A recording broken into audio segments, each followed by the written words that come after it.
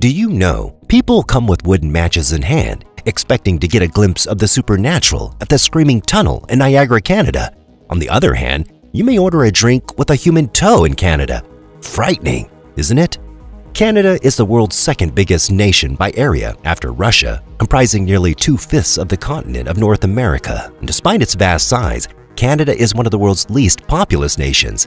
With Canada's enormous size of 9.985 million square kilometers, it's no surprise that the country is home to many incredible discoveries, some downright horrifying. Stay tuned as we explore the terrifying discoveries in Canada in today's video. The Screaming Tunnel in Niagara. Tunnels are standard since they're everywhere. Nevertheless, one tunnel in Canada is in a league of its own. It's believed to scream under specific situations. Not only that, but the tunnel has a tragic history. It's often said to be haunted by the spirit of a little girl. The Screaming Tunnel was built in the early 1900s, but as a drainage conduit to keep floods from washing away the railway tracks. Local farmers, on the other hand, exploited it as an accessible route to evade incoming trains. It comprises 125 feet of limestone bricks, but the moss and algae that grew on the porous stones just contributed to the eerie atmosphere. Why is the century-old tunnel supposed to be one of the most haunted roadways in the world? What precisely is the Screaming Tunnel story? Many legends contribute to this eerie tunnel at Niagara Falls. One horrible story is about a local farm catching fire with a little kid inside. She escaped and is alleged to have dashed into the tunnel hoping to seek rescue. She died from her injuries while in the tunnel, screaming in anguish from the pain of her burns. It's rumored that if you light a match within the tunnel at midnight, you'll hear that blood-curdling scream. This narrative, however, has few modifications. According to reports, her father set fire to her within the tunnel. What's the reason? A heinous response to a contentious divorce and custody struggle. Another account describes a young girl being raped and then having her corpse burnt as a cover-up. There are probably more, but they always conclude with the concept of waiting in the tunnel at midnight with a match to attempt to entice her soul out. Legends, on the other hand, are designed to be treated with mistrust. Although the story of the unfortunate girl is more compelling, there are few interpretations. One is that the young girl in these tales lived on a farm beyond the tunnel in the mid-1900s. She claimed to have been heading to her school bus stop when she took a shortcut via the tunnel. Tragically, she was hit by a passing automobile as she emerged on the opposite side. Her father came immediately when he heard the commotion, yelling down the tunnel as he hurried to her, but she died in his arms from her injuries. Dead toe sourdough cocktail. Yeah, you heard that correctly. Canada is one of the few countries where you may order a drink with an unusual ingredient, a human toe. What is the origin of the sourdough cocktail? It all began with a bad case of frostbite during Prohibition. The rum-running Lincoln brothers, Louis and Otto, were captured in a snowstorm in the 1920s. Louis drenched his foot after putting his foot through a piece of ice. Louis's right foot was frozen when the brothers returned to their cabin. Otto cut off Louis's toe with his axe to avoid gangrene, and to memorialize the occasion, he put the toe in an alcohol jar. Legend states that Captain Dick Stevenson discovered the jar and the toe in an isolated cabin in 1973. He devised the concept of the Sourdough Cocktail Club, an elite club with just one membership criterion. Potential members must sip the famed sourdough cocktail to win admission to the club. There is just one rule. You may down it. You may take it slowly. Yet, your lips must make contact with that gnarly toe. If you're worried about your safety, the hotel tells you that hygienic meat requirements make the drinks. Yukon's top medical officer inspected the cocktail and gave it a clean bill of health. And just so you know, any toe may be utilized as long as it's mummified by storing it on salt and serving it in 40% alcohol.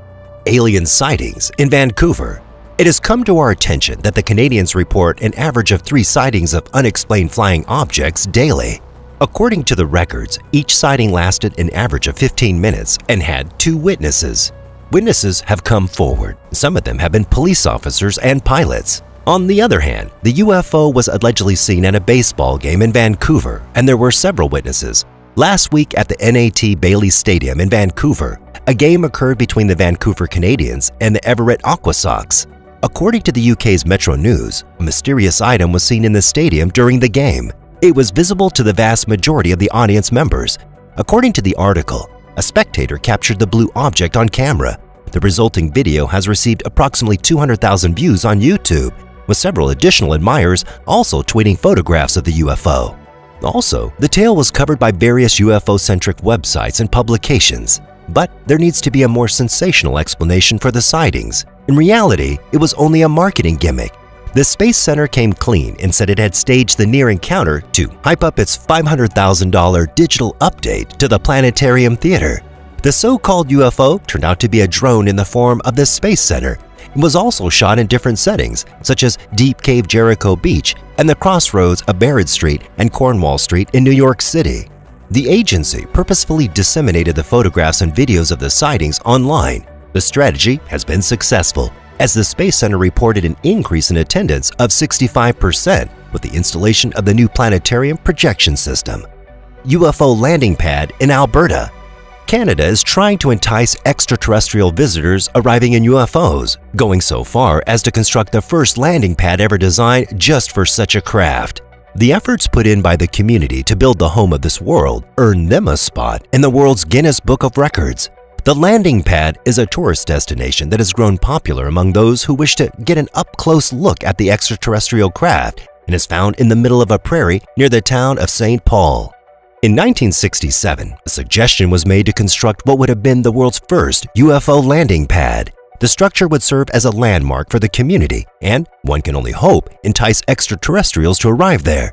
The federal government of Canada responded to this suggestion on the day of the official opening on June 3, 1967. The honor of being named the Centennial Capital of Canada went to St. Paul. Almost 130 tons of weight are supported by the vast, level concrete structure that serves as the pad.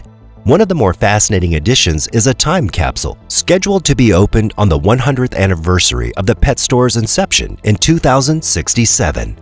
A giant map of Canada constructed from stones from each province adorns the back of the pad, and the central column comprises 6 concrete towers that are 75 centimeters tall each.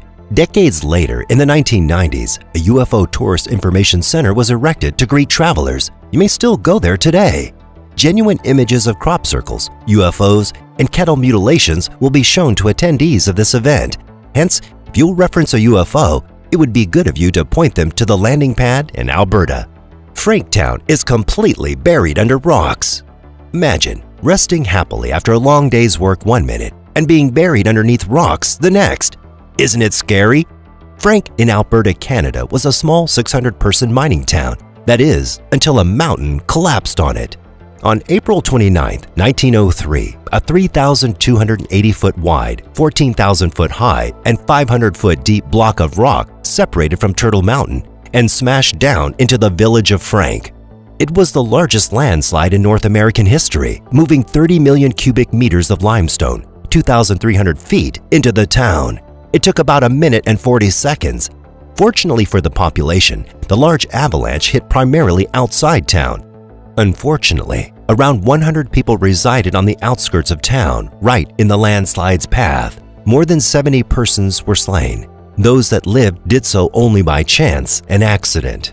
Among the stories of survival is that of Marion Leitch, a 15-month-old girl who was blown from her home by the tremendous air blast wave caused by the landslide and landed on a mound of hay that the landslide had carried there from half a mile distance. Others were 3 little girls who all survived even though their parents did not, and coal workers trapped below by the landslide. Instead of tunneling through the hard debris, the miners tunneled for 14 hours through 29 feet of coal and limestone to reach the surface. Although the avalanche surprised the locals, it didn't surprise the nearby Native American tribe, who avoided the mountain and dubbed it the mountain that walks. Because the hill was already unstable, coal mining aggravated the condition, leading to the avalanche. Soon after the landslide, Frank became a phenomenon and tourist attraction. However, by the 1920s, most people outside of Canada had forgotten about it. The slide region was designated a Provincial Heritage Monument in 1977, and a Frank Slide Interpretive Center was established in the hamlet of Frank in 1985. Although Frank has developed significantly since 1903, the south section of the old town still needs to be permanently occupied because of the possibility of another Turtle Mountain fall. The Turtle Mountain Monitoring Project and Field Laboratory monitors the mountain. And we've come to the end of this video. Let us know which discovery in Canada intrigues you the most in the comment section. And if you like the video, please give us a thumbs up, subscribe to our channel, and turn the notification bell on for more exciting videos like this. Take care.